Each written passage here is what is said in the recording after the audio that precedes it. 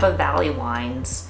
It's the most famous wine region in the US, and it's known all around the world. Napa wines are, in general, the most expensive wines in the US. It is the upper crust of the US wine scene. And I wanted to kind of talk about why that is. Why is Napa super, super expensive?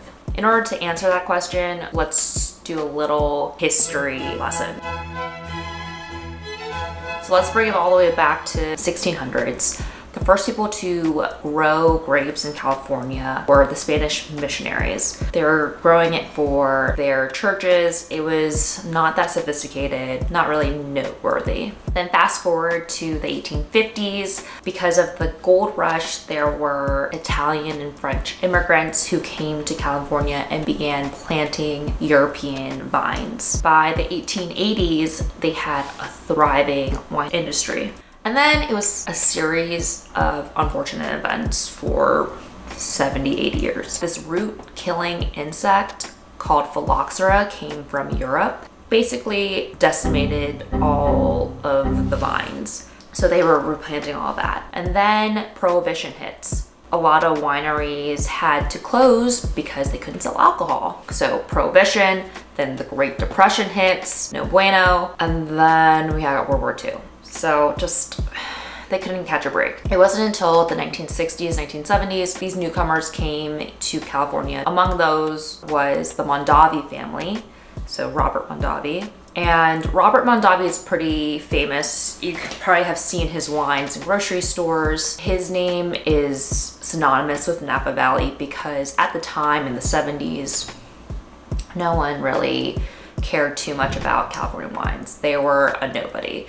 Back then, it was all about European wines, especially French. The French wines were the ones who commanded the higher prices and the prestige in the wine world. So Robert Mondavi, to anyone who would listen, he's like, guys, California is the next hot place for wine, Napa Valley, our wine's amazing. And a lot of people were like, yeah, okay, whatever. And it wasn't until 1976, the judgment in Paris. And that was a turning point for California wines. The Judgment in Paris was an event where these renowned French judges blind tasted French wines versus California wines. The outcome was that the California Cabernet Sauvignon from Stag's Leap and the Mont Helena Chardonnay both got first place, beating out the famous high-end Bordeaux and Burgundy wines. And the French were pissed. They were shocked. They didn't know what to do. They were like, I cannot believe this happened. So they were just really embarrassed. And from that point on, Napa Valley, shot up and became a world-renowned wine growing region. Let's get into what makes Napa Valley so unique. And it's the climate and the geography. Napa Valley is really small, like tiny in comparison to Bordeaux. The reason why Bordeaux is always compared with Napa is because Bordeaux is famous for Cabernets and Merlots. And Napa, one of their main grapes is Cabernet. So they always get pitted together, but they're very, very different. The style is very different. And also Bordeaux just produces a lot more wine, like 7 times more wine. It's tiny in comparison. It's 30 miles long, 5 miles wide, 45, 50 miles north of San Francisco. What's cool about it is that the fog from the bay gets funneled up through the valley at night. The temperatures can get down to 40 degrees. And then during the day, the sun dissipates the fog, and in the valley it can get up to like 80, 90 degrees. They call this diurnal fluctuation. It sounds really fancy, but basically it's just large temperature shifts.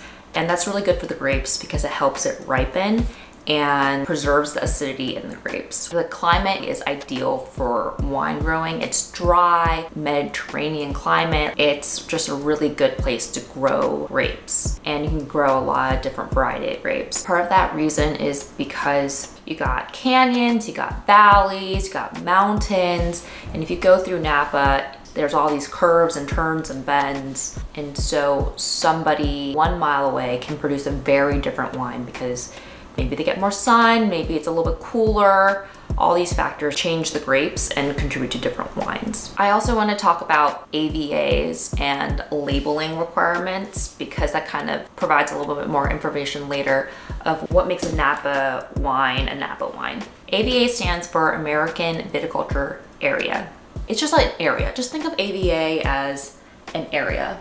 You'll see Napa Valley, and Napa Valley is the AVA. And what that means is that 85% of the grapes that are in this bottle have to be grown in Napa Valley. Now, if it doesn't have an AVA on it and just has like a county or a state on it, then 75% of the grapes have to come from that area because it's not an AVA.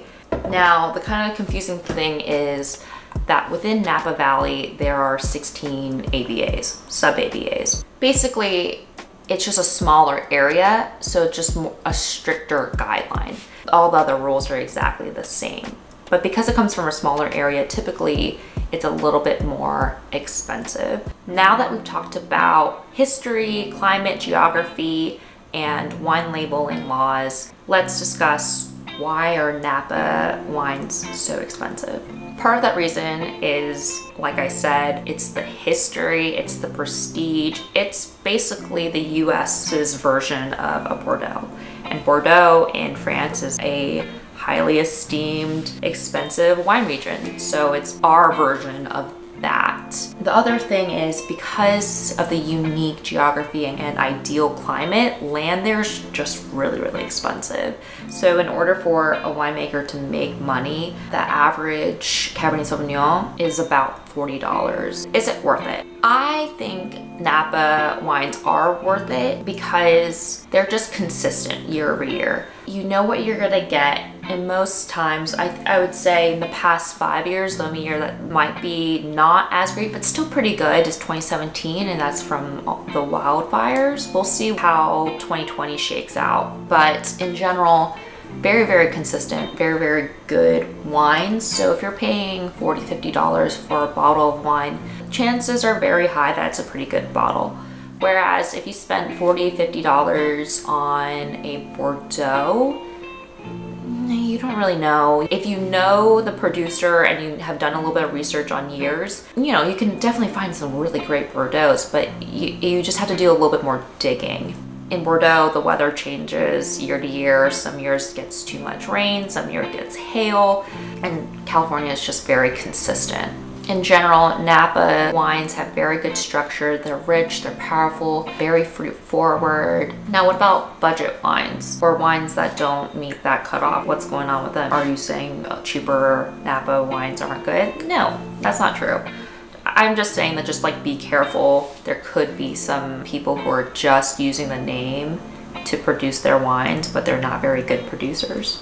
Today I'm drinking a Bonneau Napa Valley Cabernet Sauvignon 2016. I got this at slightly at a discount. I was like kind of searching around. So I got this bottle for $23. So this one says Cabernet Sauvignon on it. So 75% of the grapes in here have to be Cabernet Sauvignon. So I did a little bit of research. This producer is just above that 75%. This tells me that it's a Bordeaux blend because those grapes are 4 out of the 7 grapes that can be grown in Bordeaux, and they'll call that a Bordeaux blend. 85% of the grapes have to be from Napa Valley. I don't know for sure, but I wouldn't be surprised if some of these grapes are from outside of Napa Valley. Of course, they wouldn't advertise that, but that's why I'm just saying, just for like the bargain Napa Valleys, just be aware that some of the grapes could be grown outside the valley. They might not even tell you what the other grapes are. This producer had the breakdown, but sometimes you won't know that this is actually a blend and not 100% varietal. Napa wines are definitely a good choice for a special occasion, but it's definitely not an everyday drinking wine. It's way too expensive for an everyday drinking wine. If you want to treat yourself, yeah, go get yourself a Napa wine. Cheers.